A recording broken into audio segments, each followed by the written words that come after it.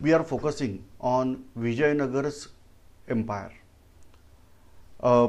First, I want to discuss about brief that particularly situation in India when Vijaynagar's empire was established. It was established somewhere around 1326. Always say in history there are many controversies, because in some scholars they are mentioning that this empire was established after 1346. So that's why I am saying most probably it was founded under some condition in 1326. You are aware that Alauddin Khilji first managed to conquer Devgiri's empire, Yadav empire. But Yadav empire rebelled again and again with Alauddin Khilji. So first Alauddin Khilji managed a victory over Ramdev Rai Yadav. Second battle, Alauddin Khilji sent Malik Kafur, who managed victory over Ramdev Rai's son, that is Shankardev Rai Yadav. But Shankardev Rai Yadav again rebelled. Third time Malik Kafur was sent by Alauddin Khilji, whereas at this time Malik Kafur stayed at Daulatabad, and then onwards he marched towards south part of India, and then he conquered this entire south peninsula. Now keep in mind that it is not that every village was annexed by this. So he just marched. Let us check out again on map. As usual, we are drawing map.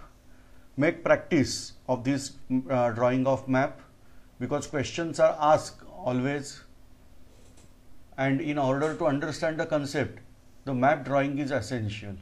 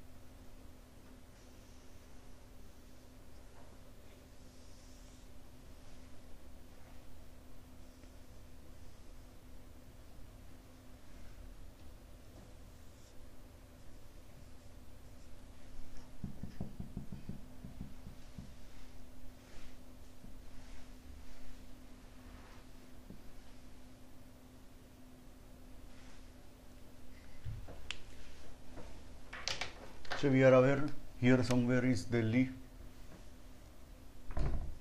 here is Devgiri. So here Devgiri was made capital after Muhammad Tughlaq. Particularly this carried out. Initially their capital was at Delhi only, but they tried to control, but 3 times rebellions were there, and ultimately after death of Alauddin Khilji, again son-in-law of Ramdev Rai rebelled, named Harpal Dev, rebelled against Delhi Sultanate, and this time Mubarak Khan Khilji and Khushru Khan, or actually original name is Hassan, later he was entitled as Khushru Khan. So along with General Khushru Khan, they came to Devgiri, and then they went till Kanyakumari. So this is particularly second time Muslim invaders entered in South India. Say, what is the difference between North India and South India? Basic difference is that North India faced continuous foreign attacks, right from Persian invaders, that means in early era, then Greeks, Scythians, Kushan, Huns, Gurjar, all they came from this portion, either from Khyber Pass or from Bolan Pass, and then northwest India was victim of their attack.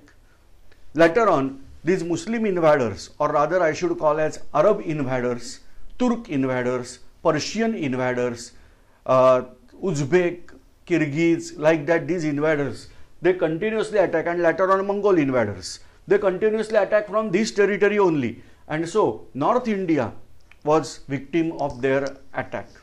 North India faced to greater extent these attacks, whereas the invader strength diluted until they reach till South India.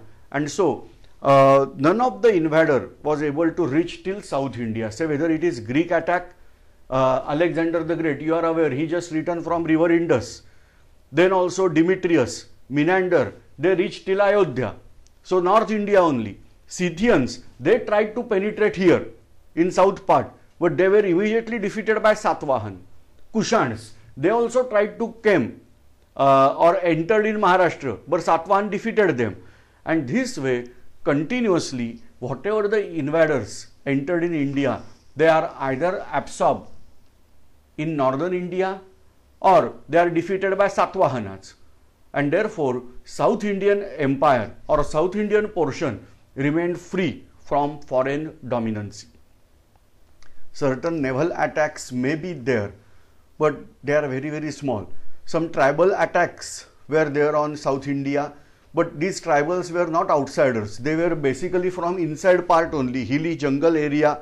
From that only they carried out attack. And therefore, South India remains for many years free from foreign attack. And that's why Malik Kafur, no doubt he was Indian only, but he taken out army. Now here there is no question of Indian and non-Indian. Here is the question of religion. Malik Kafur was patron of Islam and he tried to spread Islam over South India. Whereas the local people, they were Hindus and then they opposed out this. And that's why the rebellion is carried out. That empire on rebellion is formed. Therefore, it is called as Vijaynagar's empire or Vijaynagar's Hindu empire. For the decades, they fought with these Muslim invaders. Say particularly after Malik Kafur, Mubarak Khan Khilji was there. He was also very, very cruel, as you are aware that he ordered to remove skin of Harpalde Yadav by keeping him alive. See the cruelty that Mubarak Khan Khilji was showing. And like that, the Hoysal empire was almost troubled out. Say already Yadav kings were considered as initially they were feudal of Hoysala, but later on they got freedom and they formed their empire. They took title as Chakravarti. So that Ramdev Rai Yadav was having title as Praudha Pratapa Purandara Chakravarti. So this type of titles were there, but later on Hoysal become weak. And then onwards, there are two different stories, as we are discussing in earlier lectures also, but I want to discuss in detail right now.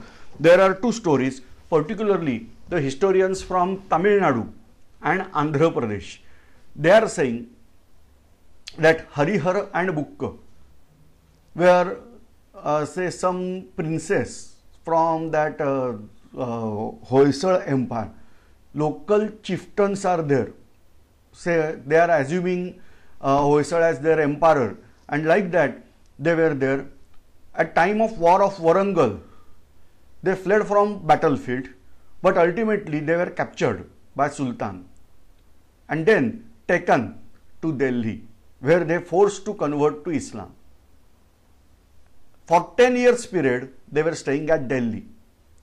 And then after perfect Islamization and perfect training in northern India, that means they were already brave, but they got training from these sultans and then they were sent in South India, where on returning to South India, they went to Shrungeri. Shrungeri is the place where Shankaracharya, one of the important sacred place of Hindu people, that is called as Peeth.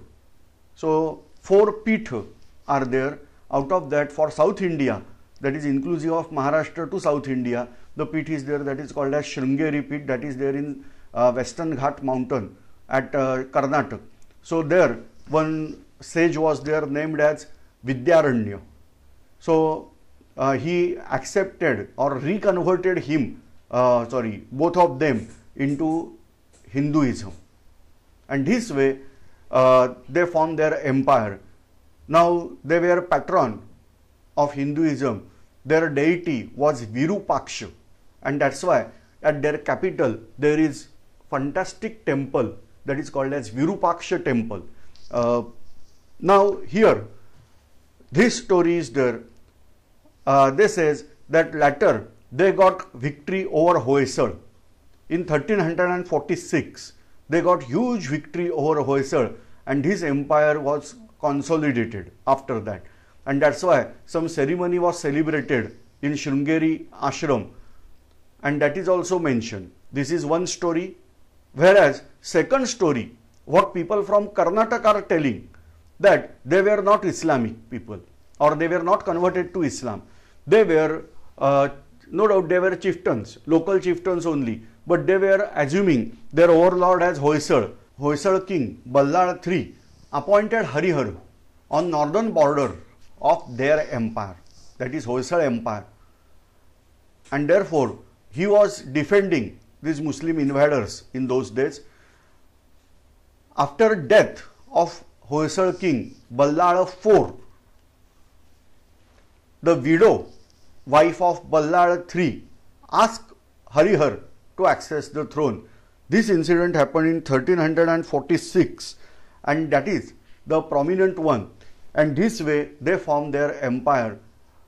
Now may be possible whatever the stories are true. Today, according to the books, we are getting certain evidences that second story is true rather than first, because certain evidences we are getting, that certain inscriptions we are getting. Say for example, an inscription in 1320 that records that King Ballad III founded the town of Virupaksha, Hoshopattana, on the spot where Vijaynagar is located.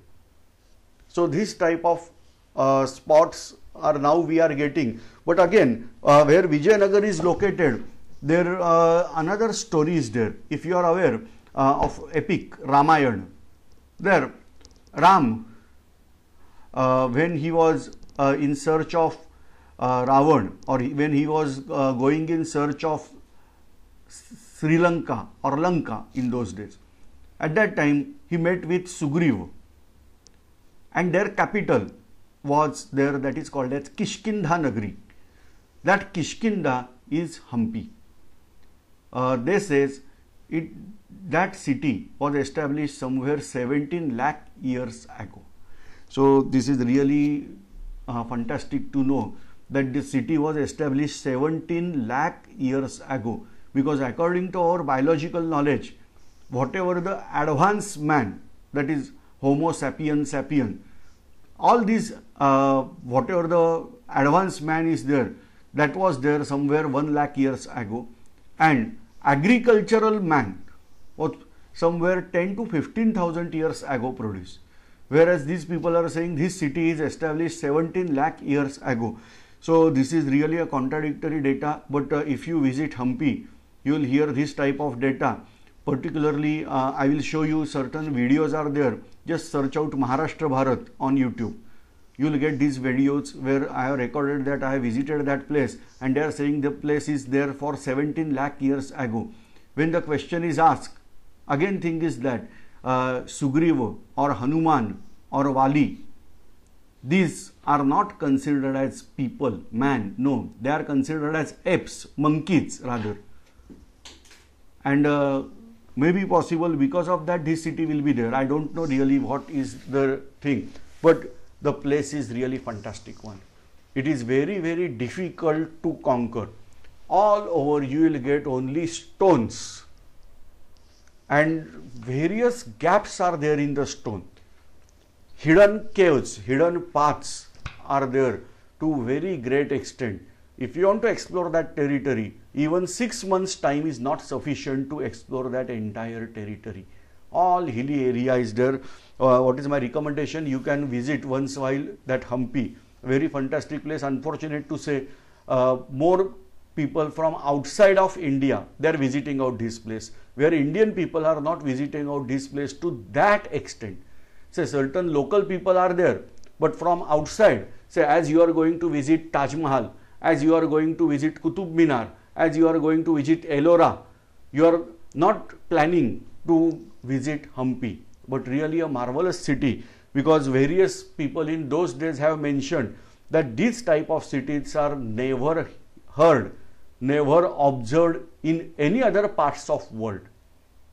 No doubt this city is now in destruction form, particularly Bahmani kingdoms destroyed this city, but after destruction also, whatever the remains are there, they are sufficient to explore. For nearly 6 months you can explore this city. Anyway, so this second story says that Harihara and Bukka, they were originally warriors from Karnataka, and therefore they founded their empire particularly with permission of Hoysal queen, Ballada III's widow wife, and then they expanded their empire. Now totally 4 dynasties ruled over this Vijaynagar's Hindu empire. The first dynasty or founder dynasty, that is called as Sangama dynasty. They ruled from 1336 to 1485. So more than 100 years first this dynasty ruled. Then 1485 to 1505, for 20 years, that was Saluva dynasty. So I should mention here the first dynasty, that is Sangama, from 1346 or 36, whatever date you can take, to 1485. Then it was Saluva, that was there from 1485 to 1505. So something like phase of Congress, that is moderate period in Congress, that was from 1885 to 1905. So similar here, 1485 to 1505, that was Saluva dynasty. After that it was ruled by Tuluva. So Tuluva started ruling from 1550, and then onwards there were Aravids.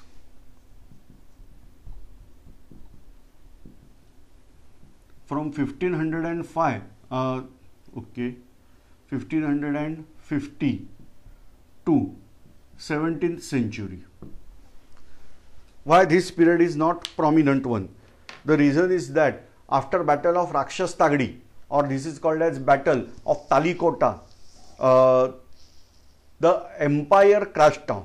Emperor was killed, but the empire was existing till 17th century, late of 17th century. Even Maratha king Shahaji Raje Bhosle also conquered various parts of these kings. They are called as local chieftain as Nayak.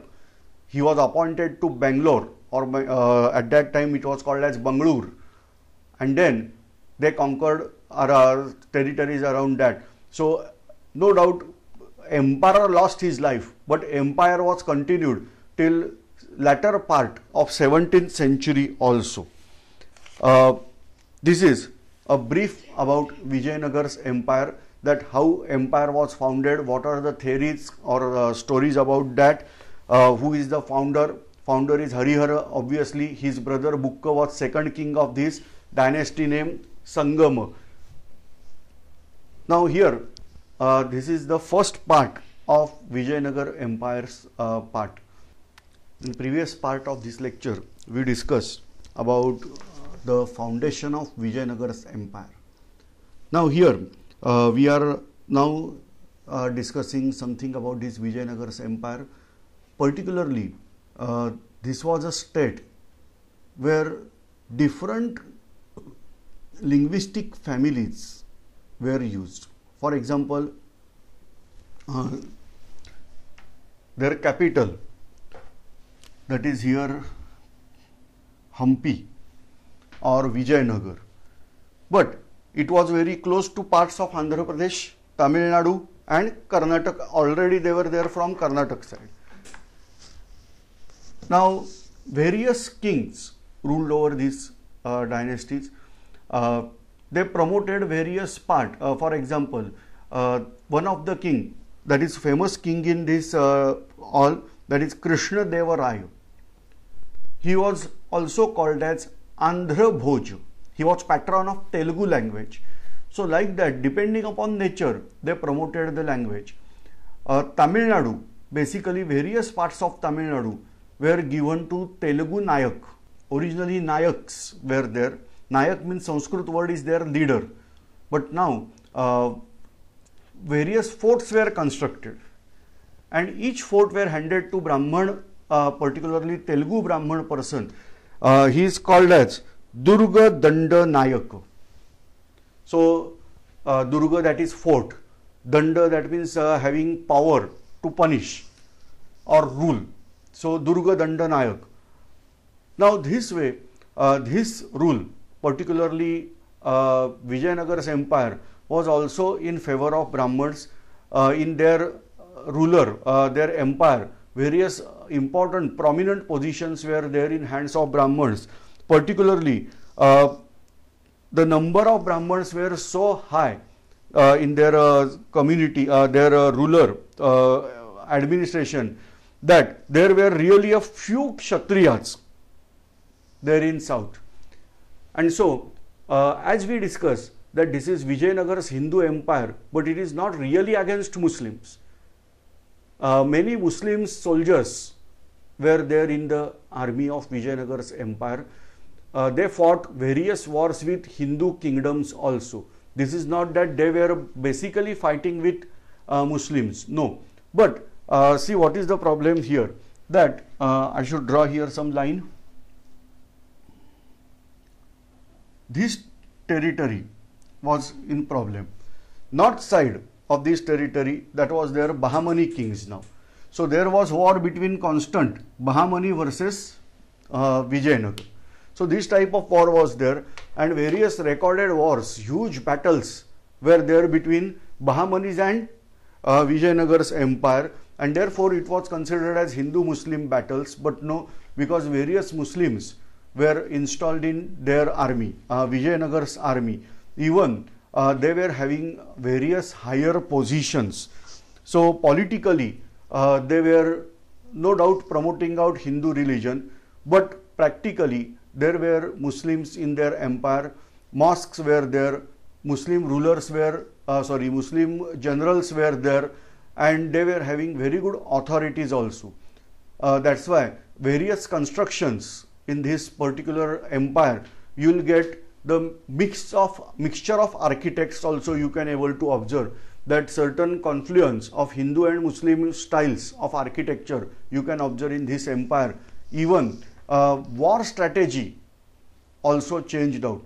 They adopted various Muslims' war strategy, and therefore they were able to defeat, or they were able to carve out this empire and again fight with these people.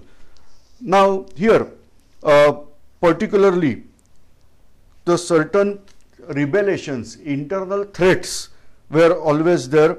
Particularly Vijayanagar's empire was having direct rule over certain territories around it. That is, we can say, heartland or core part of his empire. But other parts were just paying tributes to this, because vast army was maintained by this Vijayanagar's empire. Some books account that they were having standing army somewhere around 15 lakhs. And that's why by constant efforts with Bahmanis were not able to defeat these Vijayanagar's empire. They attempt a lot, but they were having failure. No doubt, certain territories they were able to conquer from Vijayanagar's empire, but Vijayanagar also pay back the same way. Particularly, if you are aware that Nizam Shah and Imad Shah, both were originally Brahmins from Vijayanagar's empire. they were taken as captive, and later on they formed their own dynasties under Muslim rule. Now here, Bahmani sultans, they were trying to defeat, but they were not having success. Ultimately, Bahmani kingdom that split out into 5 kingdoms, as we discussed, that Imad Shah, Nizam Shah, both were Indian, but Qutub Shah Irani, Barid Shah Georgian, and Adil Shah Turki. So like that, these 5 kingdoms now arised over here. But in order to fight with Vijaynagar, they were forming their alliances. They considered their common enemy as Vijayanagar's Hindu empire. And what is the worst part, that many these kingdoms, say for example Adil Shahi, Nizam Shahi, these 2 kingdoms, and Imad Shahi, they were installed local people, that is Marathas, in their army, and the war was continued. So in Muslim army there were Hindus, they are Marathas, whereas in Vijayanagar's army they were having installed Muslims also. Now particularly, as we discussed, the first dynasty, that was Sangam, then it was Saluva, then it was Tuluva. Now here the Tuluva dynasty was founded by Veer Narasimha, and then he was succeeded by his younger brother Krishna Dev Rai. He is considered as the most prominent ruler of Vijayanagar's empire. Many temples in South India, they were having or they are having towers erected by Krishna Dev Rai. Now here basically their empire was based on construction of temples. Vast and huge areas is the prominency of this temple. For example, Virupaksha temple, very say it was tall also, but area under their control is very high. Now with this they encouraged the economy, and that's why various cities were formed on basis of this type of construction of temples. Particularly if you observe the South India, they are having huge temples. Not all temples are erected by Vijayanagar, no, because Tanjavur etc. territories, they were having already certain temples. And what is the base? That erected temples are also found in Tanjavur. So what is difference between erected temple? Say earlier there was practice of carrying out rock cut temple. That entire hill they were cutting out, and whatever the rocks are there remnant, they are converted into temple or in building. Best example, Kailas temple in Ellora cave. That is the best example of rock cut temple. Whereas Tanjavur is showing certain erected temples also. Now the tributary system was there, but this system was also challenged. Particularly Chelappa, he was Tamil Brahman general, and he rebelled against Krishna Dev Rai and later Achyuta Rai. Now Bahmani sultans were in continuous war, but internal threats were there for this empire also. Certain rulers were becoming weak. Then again that dynasty was overtook by another dynasty. Like that, if you observe, the Aliya Ramraj, that was Krishna Dev Rai's son-in-law. He was a general of Aravidu family, and then he seized the throne, and this way we got now Aravids, the family. So Tuluva dynasty ended and Aravids were there in their rule. Now the last point or important point, that how this dynasty ended. Somewhere Ram Raya, he was a great warrior leader of this Aravidu dynasty.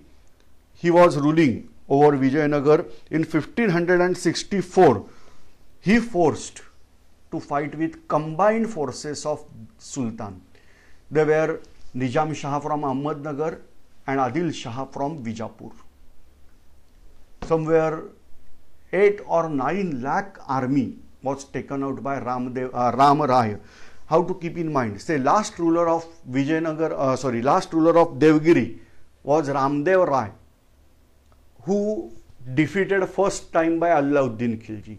Then onwards, no doubt, Shankar Dev Raya was there and this Harpal Dev. But before attack, the last ruler was Ramdev Rai. So here also you can keep in mind Ram Rai. Just remove Dev from him. Now this Ram Rai was a brave man. He fought various battles against Adil Shah as well as Nizam Shah. But this time Adil Shah and Nizam Shah combined together and they attacked over South India. They came till Talikota, where battle was continued. The first day of battle was indecisive. At night what happened we don't know. But army, that Ram Raya's army was having Muslim troops also, Muslim generals also. So at night exactly what happened we don't know. But on next day when battle started out, these two Muslim generals betrayed him. And because of that, Ram Raya was imprisoned by Adil Shah. He was immediately imprisoned and beheaded. His head was kept on spear and their head was shown to Vijaynagar's army. As a result, Vijaynagar's army fled out. This way they got victory, that Adil Shah and Nizam Shah got victory over Vijaynagar's empire, and then they entered in this Hampi, where for the period of 6 months they destroyed various parts of Hampi. But they were not able to gain entire control over South India because their general was just there around their territory.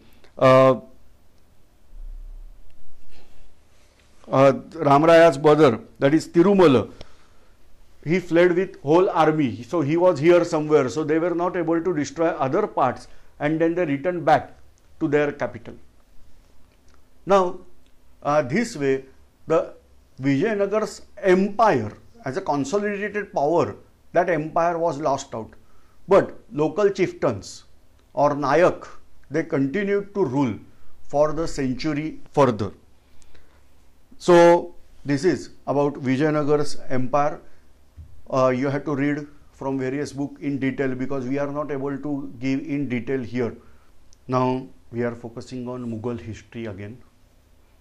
As we are aware, Babur, Zahiruddin al-Muhammad Babur, he founded out Mughal rule in India, but he died at very early age, just at 48, and he was having rule just for 4 years in India.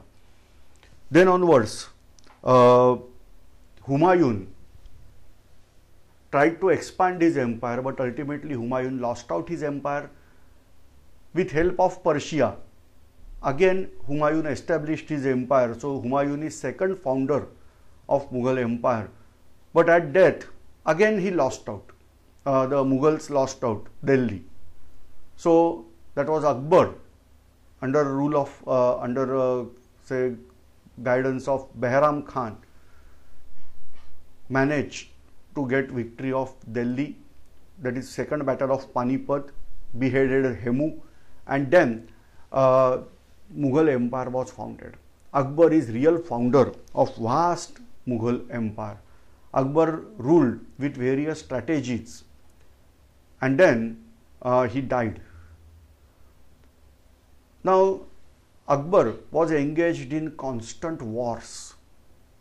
He expanded his empire to great extent, but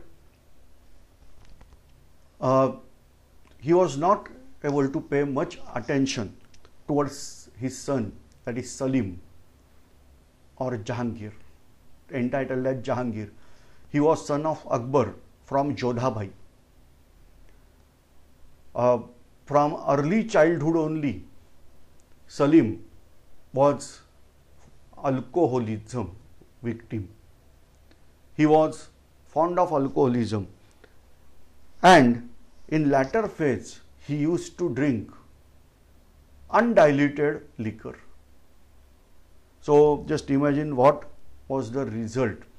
He lost out Kandhar from his power. Kandahar is there in Afghanistan, and so Mughal boundaries become vulnerable for Central Asian attack again. No doubt in earlier part, he first, that is from 1605 to 1613, that was considerable good part of Jahangir's rule. Particularly, he strengthened his power over Bengal.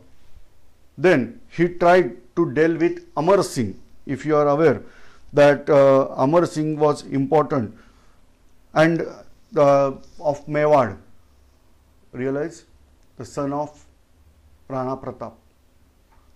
And then Amar Singh accepted suzerainty of Salim or Jahangir. Amar Singh was allowed the same status as the ruler of Jodhpur, Bikaner and Amber. Now, Jahangir continued his father's policy of matrimonial alliances.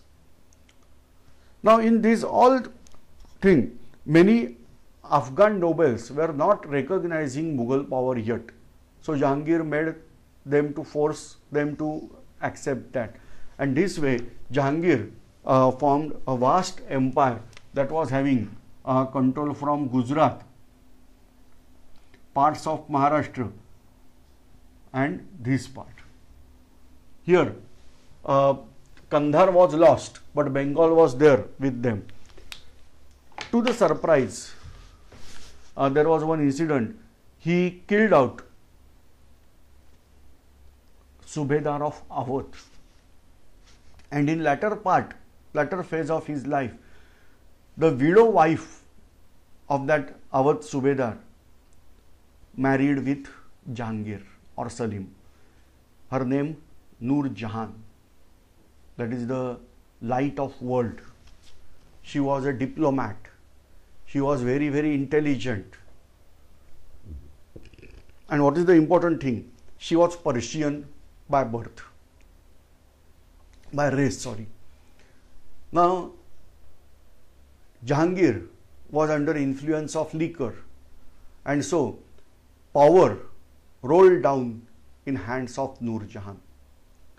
She started out Persianization of Mughal court. Try to recollect, in earlier form, the kings were allowed to sit in Akbar's court. But now, Persian nature, king must stand in front of king, that is Badshah. Then certain Persian traditions introduced. Art and architecture was influenced by Persian things. Dance or whatever the cultural things, everywhere Persian concepts introduced. Various people from Persia got job in India this way. So this way, Persianization of Mughal Empire was particularly carried out during rule of Salim or Jahangir because of his wife, one of the wife, that is Noor Jahan. Now, what is the most important thing? That coins of Salim were also minted the name of his wife. So both names were appearing on the coin, that is name of Salim, that is Jahangir, as well as Salim or Jahangir minted out coin. That coins were having names of both Noor Jahan as well as Jahangir, and that's why this is prominent. Now, say there was some problem that Noor Jahan was already having a daughter, that means from Subedar of Awadh, whereas Salim was already having son named as Khurram, entitled later on as Shah Jahan. So that Khurram was married with this daughter of Noor Jahan. Already Noor Jahan was favoring out Shah Jahan as next ruler. But when Jahangir was again and again becoming ill, the practical power was there in hands of Noor Jahan. Shah Jahan rebelled against Noor Jahan, or Shah Jahan rebelled against Jahangir. Now this rebellion was crushed down by great noble of Mughal court named as Mahabat Khan. And ultimately, Mahabat Khan managed victory over Shah Jahan. Shah Jahan accepted that he was defeated. But at death of Jahangir, the situation was such that in order to save the situation, Mahabat Khan only appointed Shah Jahan as next ruler. So this way, now power descended in hands of Shah Jahan. Now here we are discussing about Jahangir. Jahangir was not tolerant towards all religions as his father. He killed out various rebellions, so-called. But why there were rebellions? Jahangir was constructing out towers of the heads of rebellion, and these huge towers were a prominent sign of Mughal rule. This tradition was continued from ancient period, from Chengiz Khan onwards. Akbar also followed same thing. After conquering Udaipur, he also made the tower of heads of people or enemies. The same way Jahangir also continued this type of making of tower. So no doubt he was having Indian mother. He was having great father like Akbar. But still the cruelty, that Mongol cruelty, was inherited by Jahangir also. Jahangir's rule was no doubt having safeguard because of his father or his father's work, his father's strategy, rather I should say, towards Rajputs. And Rajput, because of matrimonial alliances, kept calm and empire was there. But ultimately, northwest frontier become vulnerable to foreign attack. Particularly, they lost out Kandahar to Iran territory or Iranian rulers. And this way, ultimately, now Iranis were on border of India in those days. This is particularly we are discussing till period of 1627, where Jahangir died out, and then around 1628 Shah Jahan became ruler. Shah Jahan continued to rule from 1628. Now keep in mind, Mughals were having success at all over India, but Deccan, particularly Nizam Shahi kingdom, was troubling them a lot. Shah Jahan on 1628 he faced rebellion from south, particularly Malik Ambar. He was ruler, he was wazir of Nizam Shah. He introduced technique of guerrilla warfare in this war, and particularly Mughals were not able to overcome this, and therefore there were continuous wars between Mughals and Nizam Shah. As you are aware that from period of Akbar spent out his 8 years to conquer Deccan. After that Jahangir also continued the same, and now Shah Jahan also continued the same. Around 1633, Shah Jahan got the success that kingdom of Ahmednagar. Now this is not actually his book, it is mentioned as kingdom of Ahmednagar, but at that time kingdom was ruling from Aurangabad, that is Khadki in those days, Daulatabad, sorry. So from Daulatabad Nizam Shah was ruling, because already they lost out Ahmednagar to Mughals. So no doubt it is called as Nizam Shah of Vijapur, Nizam Shah of Ahmednagar, but now they lost out their territory during rule of Akbar only. So they were ruling from Daulatabad, and now in 1633 Shah Jahan managed a victory over Nizam Shahi kingdom. Here Shah Jahan proved more superior in nature, particularly what Akbar was not able to do, what Jahangir was not able to do, that was completed by Shah Jahan. Or maybe possible with continuous Mughal attacks, Nizam Shahi kingdom was almost having problem, weakened out, and then that was annexed by Shah Jahan. For Nizam Shahi kingdom, internal reasons were also there.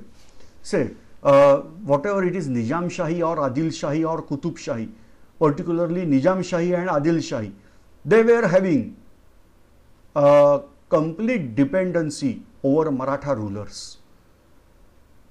They were installing Marathas in their army by appointing them, by allotting them certain thing that is called as Watan or Jahagir. That is similar to Ikta system in earlier days. Somewhat changes are there that we will discuss later on. Now, these Marathas become more loyal to their Watan rather than kingdom, and therefore they changed out the sides. Say for example, one of the great person, Shahaji Raje Bhosle, the son of Maloji Raje, he was in continuous change of kingdoms. First he was loyal to Nizam Shah only, as their Jahagir was allotted to him by Nizam Shah. But Nizam Shah was not a good ruler. And with politics, internal politics going on, ultimately Shahaji Raje changed out his kingdom. He tried to serve Mughals. Again he tried to serve Adil Shahi also. So this way the ruler, these Maratha chieftains were changing out their overlord time to time. Same way, the father of Jizabai, you are aware that she is mother of Chhatrapati Shivaji, and at that time her father Lakhuji Jadhav, supposed to be that is descendant of Yadav king of Devgiri. He was serving to Nizam Shah, but later on he changed outside. Again he joined Nizam Shahi kingdom, and then he was executed in the court of Nizam Shah only. And so this is the reason that Nizam Shahi was weakened out, and ultimately that was annexed by Mughals. In 1633, Shah Jahan returned back to Agra. But to the surprise, Shahaji, one of the important noble of Nizam Shahi kingdom at that time, he again rebelled with Shah Jahan. One Nizam Shah was there, say relative of Nizam Shah was there, a 5-year son named Murtaza. Shahaji coronated him as a new Nizam Shah, and under his guidance Nizam Shahi kingdom established, or rather I should say re-established. Now see, this is the particular thing. Here we are having Vijapur. Many books written as Bijapur, but this is actually Vijapur. So here I have to now remove these boundaries. We can keep in mind that this territory is later on annexed by Mughals only. I must show here some distinct boundaries. Here is river Krishna. Here is river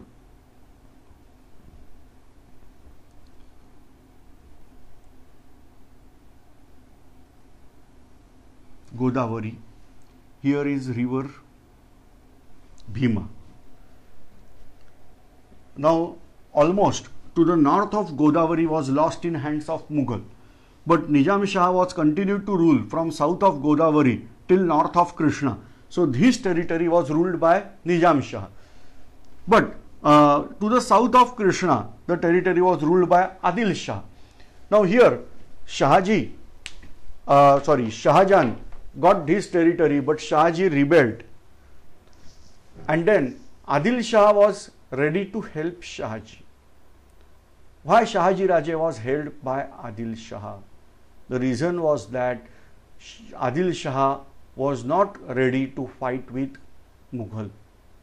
Particularly if Nizam Shahi kingdom get reconstructed here, then Mughals will engage war with Nizam Shahi kingdom, and their boundaries will get secured.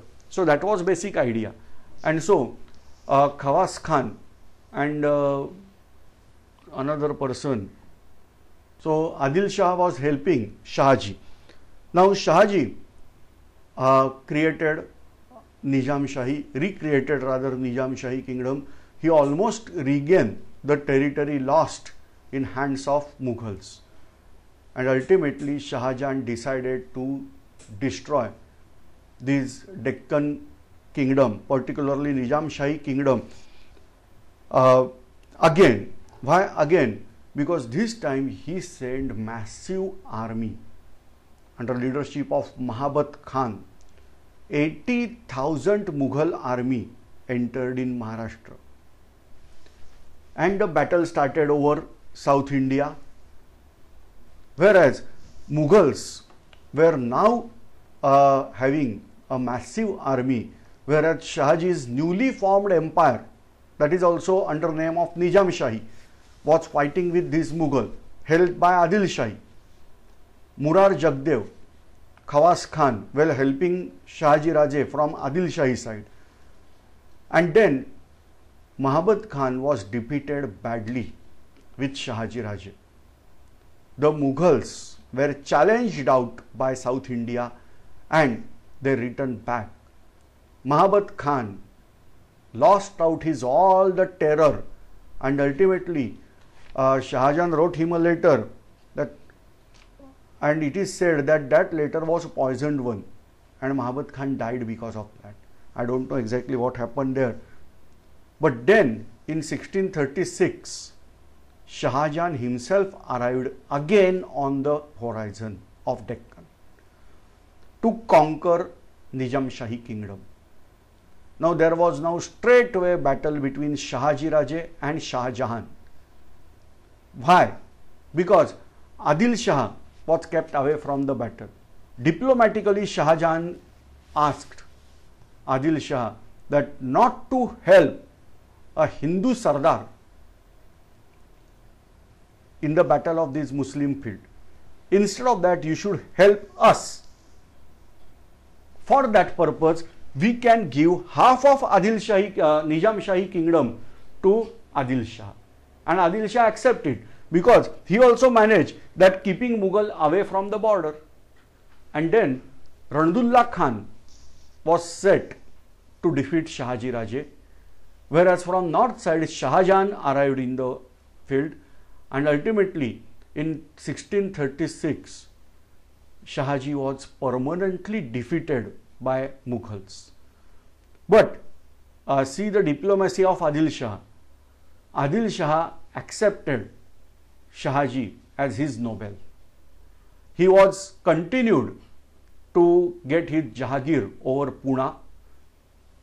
Shah Jahan was really a clever person, intelligent person. He asked Adil Shah that, okay, we are aware that you are keeping Shahji with you. We are aware of the reason, but only one important message we want to give, that don't keep Shahji in Maharashtra. Keep it away from Maharashtra. And then Shahji Raje was allotted Jahagir of here, that is today called as Bengaluru. In those days it was called as Bangalore. So this Bangalore was allotted as allotted as Jahagir for Shahji. For several hundred kilometers away from Maharashtra, he was allowed to rule. Whereas now till river Bhima, north of river Bhima was handed to Mughals, south of river Bhima was handed to Adil Shahi. Adil Shah managed, number one, to keep Mughal outside his territory. Yes, so this can be served as buffer zone between Mughals and Adil Shahi. Secondly, he managed to take Shahji with him, because Shahji was a great warrior, great diplomat and very, very brave person. He defeated Mughal army with 80,000 army. He was able to defeat Mughal army, that is of 80,000, and therefore he kept Shahji Raje with him. So if next time Mughals arrived on the Adil Shahi kingdom, then Shahji is there with Adil Shah. So this was basic idea, and this way a small settlement was made from South India. So this way Shah Jahan managed to solve problem of Deccan. But in that way he lost out the particular territory. I should mark here that this territory, and that's why their boundaries was not directly sharing out with Adil Shahi, but now this boundary, this newly conquered territory was ruled by Adil Shah. So this way the Bhima river was considered as boundary between Mughals and Adil Shahi kingdom. This is they made for a while. He returned back to Delhi or Agra, and later on he appointed his son as a viceroy of or say Subedar of this newly conquered territory, where Aurangzeb is name of son. He came in Maharashtra. He was not interested in Daulatabad. Daulatabad was prominent place over here, but just beside that there was a small city named as Khadki. So Aurangzeb used to set his base camp at Khadki. So till that their base camp was there in Burhanpur, that is on border of Maharashtra, but it is there in Madhya Pradesh, south border of Madhya Pradesh. That Burhanpur was there. We discussed in earlier lecture that Akbar the Great conquered this fort of Ashirgarh of Burhanpur, and then he said, I have opened the door of south. So this way Burhanpur was conquered, and then base camp was set at Burhanpur. But now that shifted from Burhanpur to south part, that is at Khadki. But Aurangzeb named his city as Aurangabad. So this way a city formed Aurangabad, that is just beside Daulatabad, somewhere 15 or 20 kilometers away from Devagiri. This city is there, that is Khadki, later on named as Aurangabad. So this way a settlement carried out by Shah Jahan at South India. Now towards northwest part, you are aware, towards northwest part of Afghanistan there is called as Balik or Bactria. Shah Jahan tried to conquer Bactria. Shah Jahan tried to conquer Samarkand, the homeland of Mughals. Shah Jahan tried to conquer Kandahar again, which was lost during rule of Jahangir. Shah Jahan got Kandahar from Iranians. In the particularly 1638, he got Kandahar.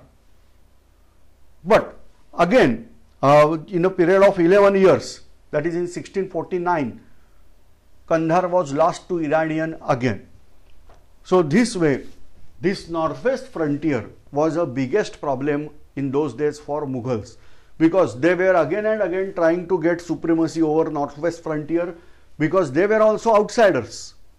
They were aware that outsider can attack from this side. In order to make secure this border, these people were continuously getting war, and they were trying to get this northwest frontier. But the most important thing Shah Jahan carried out, that he was able to annex this territory. This is called as Kamarup.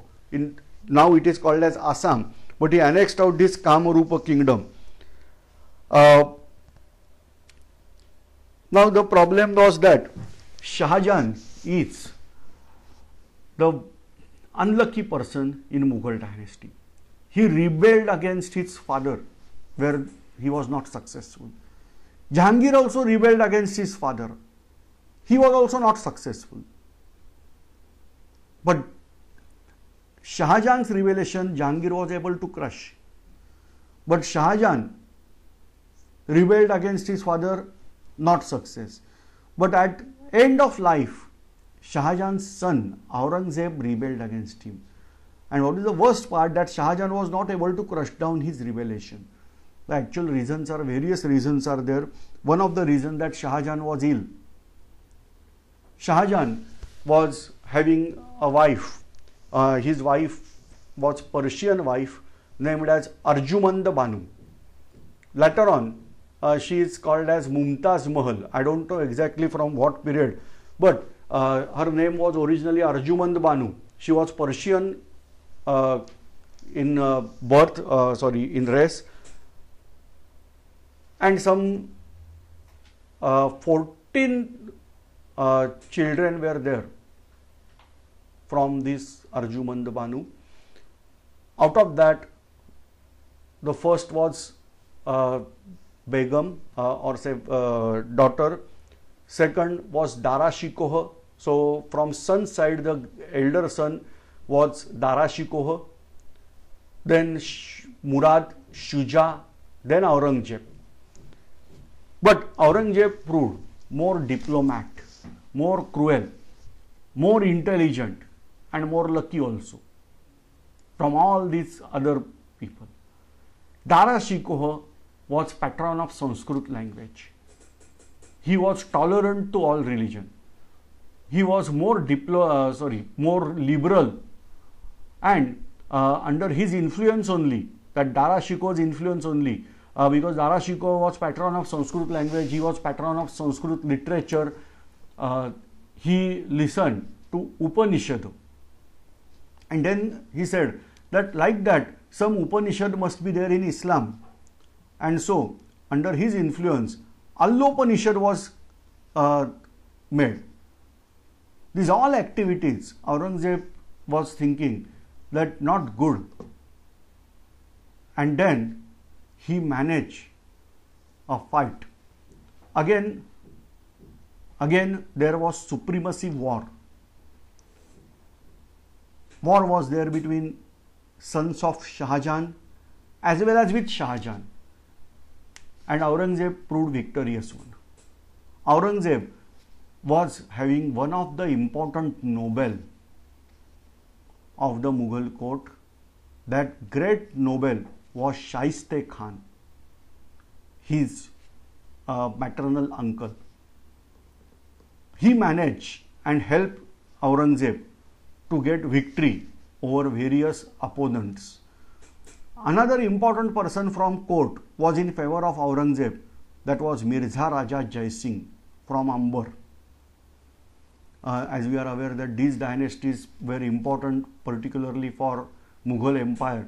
So Maharaja of Amber, that is Mirza Raja Jai Singh, he was also great diplomat, and he was from Kabul, Kandahar to Maharashtra. All territories he was there in the war. So Mirza Raja Jai Singh was also helped Aurangzeb, whereas Jaswant Singh, he tried to support opponents of Aurangzeb, where he was defeated by Aurangzeb in battlefield. And ultimately, Aurangzeb managed victory. He imprisoned his own father in the fort of Agra. He killed out his brothers Dara Shikoh, Murad and Shuja brutally, for the purpose of rule. Killing is essential, all right, but he killed mercilessly. A painful death was delivered to these all his own brothers. Even a son of Dara Shikoh, just 18 years old, Aurangzeb asked him, "What do you want really?" That son was clever.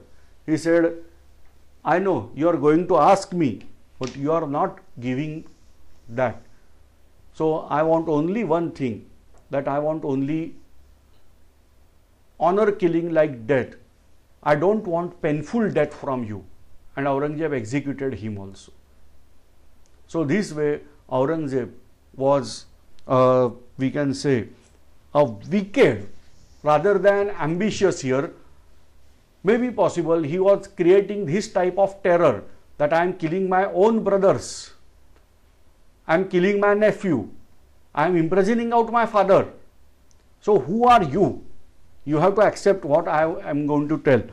So this type of suzerainty Aurangzeb was there to establish.